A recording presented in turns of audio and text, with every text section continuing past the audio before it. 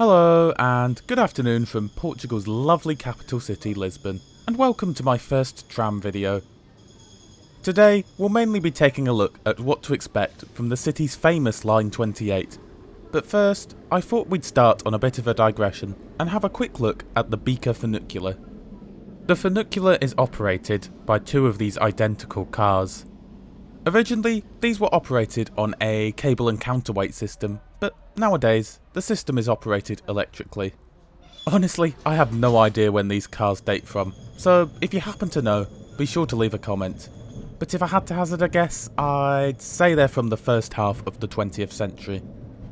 The route between Carris/Campo at the top and Ourique de São Paulo at the bottom is just 283 metres or 928 feet.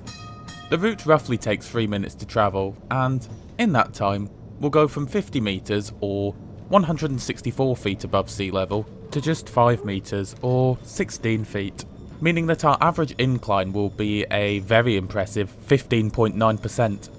That's roughly a 1 metre decrease in elevation for every 6.2 metres travelled forwards. About halfway into our short journey on the Rua de Bica de Duarte Belo, which is the street the funicular travels on, there's a small passing loop where we pass our ascending and, unfortunately, rather vandalised counterpart.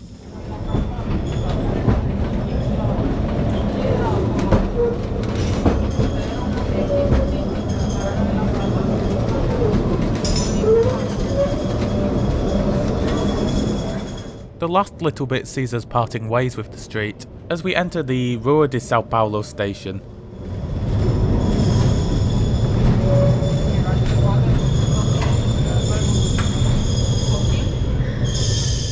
Anyway, on to the main event. For our look at Line 28, I've come to Campo de Ourique to start our journey. It seems that most people will do this route the other way round, starting at Praça Martim Moniz, before either getting off along the way or ending up here. So I thought I'd start here in the hopes of having a bit of a quieter journey.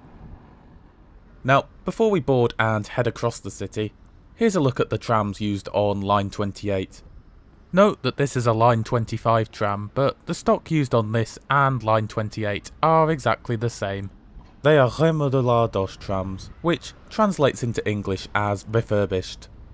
This is a reference to the fact that they were originally built between 1935 and 1940, before being overhauled in the mid-1990s. With the oldest of these trams now being over 85 years old, they are the second oldest still in regular passenger service in Europe, behind the ATM Class 1500s in Milan.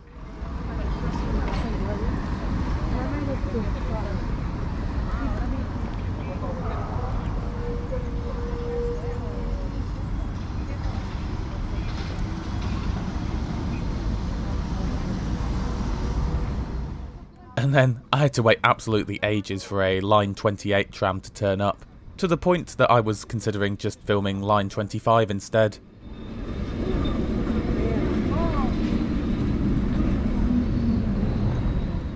But alas, a whole convoy of Line 28 trams turned up. I assumed that there must have been some sort of blockage or something, and little did I know that this wouldn't be the last problem that we would encounter today. Now, all of Lisbon's trams, as well as the funicular, are operated by Carris, who also operate the city's buses.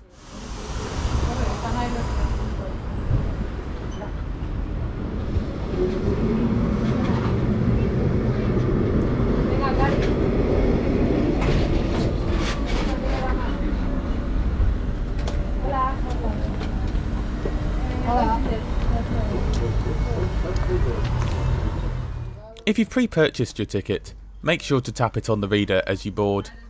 It's also possible to buy single tickets on board from the driver, although note that they only accept cash. I'll talk more about tickets and their cost at the end of the video, but for now, let's take a seat. As is typical for older vehicles, I found that the seats were nice, soft and comfortable. And just like that, we're off. As we depart, let's just take a quick look at our route for today.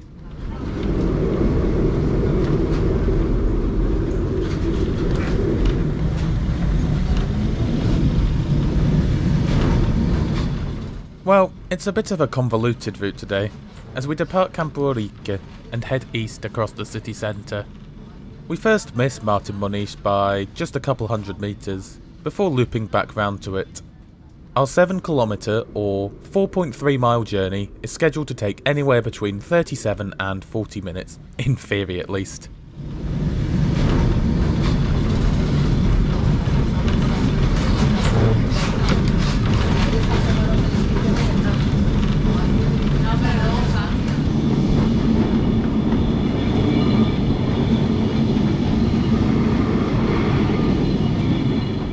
Line 28 is so popular because of how many of Lisbon's famous landmarks it passes.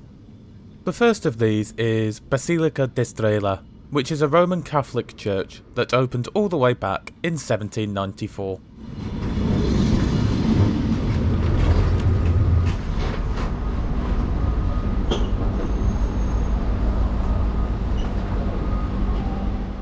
Part of the reason that such old trams are used on this route is due to how tight and steep many of the streets are.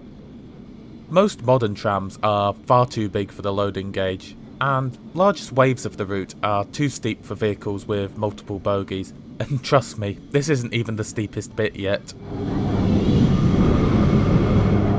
Should you wish to hop on or off throughout the route, you can do so at one of these yellow stop markers. Just make sure that line 28E is listed on the stop, and note that if you're travelling on a single ticket, you'll need to buy a new one should you decide to get back on later.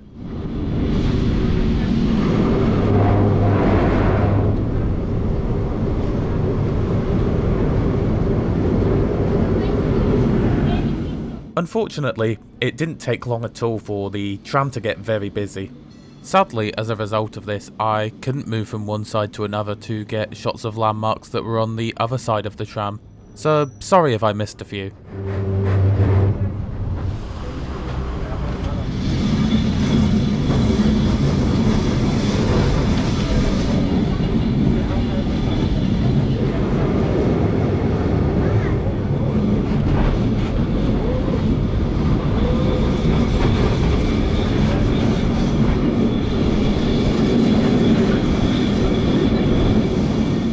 Honestly, just look at how steep the street is at the moment.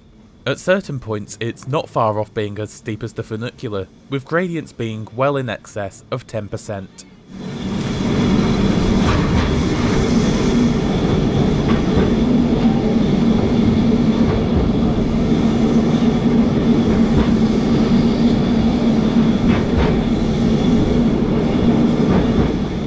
Line 28 also stops at Carris at the top of the Beaker funicular.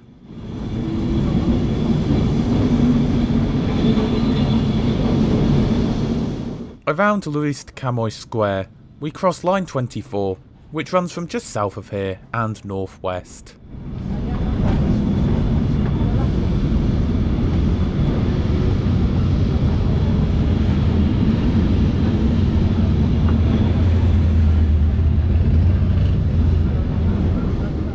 I must say, I'm also a big fan of the patterned cobble used on the pavements. It really adds to the overall look of the city in my opinion.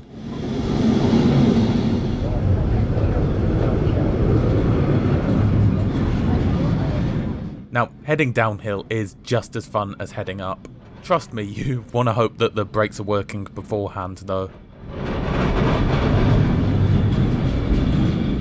Now, I pretty much missed Arco de Ro Augusta as we passed it, but I did head down there the next day. It's located next to Praça do Comércio, down on the banks of the River Tagus, and it's a beautiful spot on a sunny day.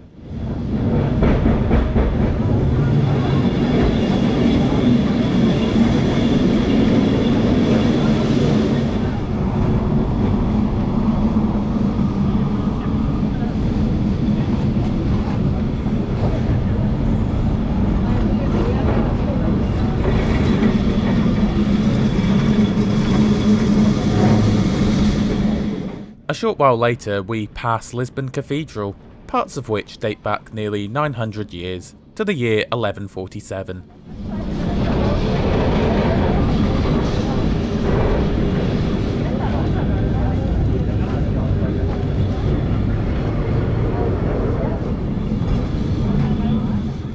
few minutes later, we pass the statue of Saint Vicente, with some fleeting views of the Tagus below us. The double-domed white structure in the background is the monastery of São Vicente de Fora, which we'll pass in a few minutes. Overall, these clunky old trams are a great way of seeing the sights of Lisbon. It's a really impressive route, and given the terrain that these trams have to overcome, I think it's amazing that they're still going strong after over 85 years. So, what about the cost?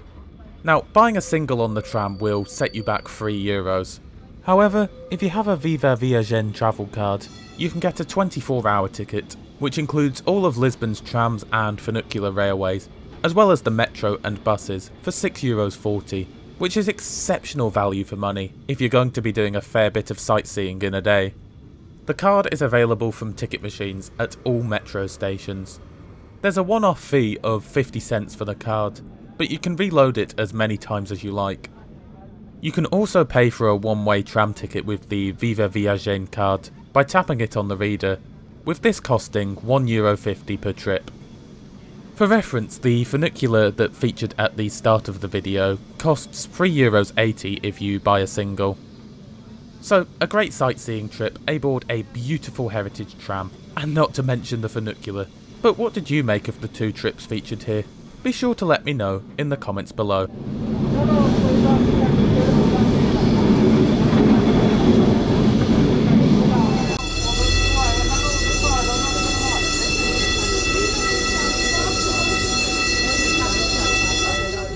Well, we then hit a bit of a problem, as someone had decided to park their beamer just out with the dotted line, blocking the path of the tram.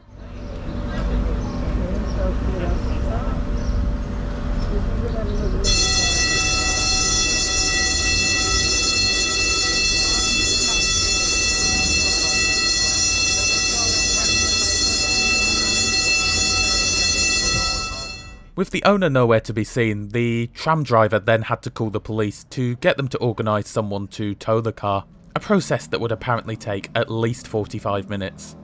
As we were so close to the end of the line by this point anyway, I just decided to call it a day here. But do let me know if you enjoyed this, and if you'd like to see more tram videos in the future in the comments below. If you did enjoy this video, be sure to help us out by giving it a like. If you're new to the channel, then be sure to subscribe and enable notifications, as I publish new trip reports every Monday and Friday. Thanks a lot for watching, and I'll see you on Monday.